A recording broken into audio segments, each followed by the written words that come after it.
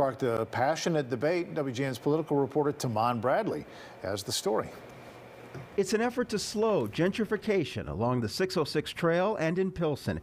By a 37-12 vote, today City Council approved a plan requiring developers in the red-hot real estate market who want to demolish existing buildings pay a fee of up to $15,000.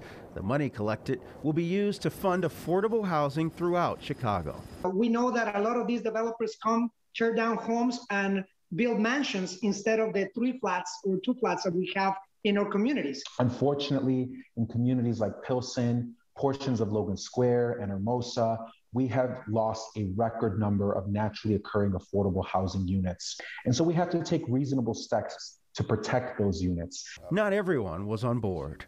I don't think this issue is going to pass legal muster.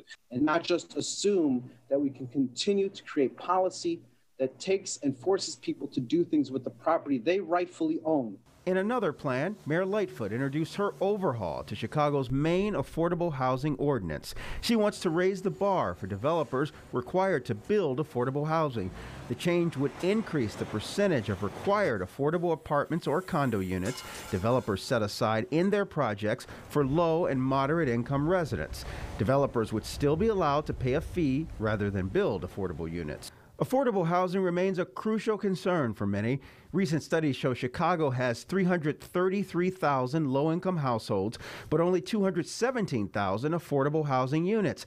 That's a shortfall of 116,000 units. One other interesting nugget, the council agreed to study universal basic income. Some aldermen want to take federal stimulus money and provide that to struggling Chicagoans. Other aldermen say they can't sign off on that until the city approves reparations. Reporting in the newsroom, Taman Bradley, WGN News.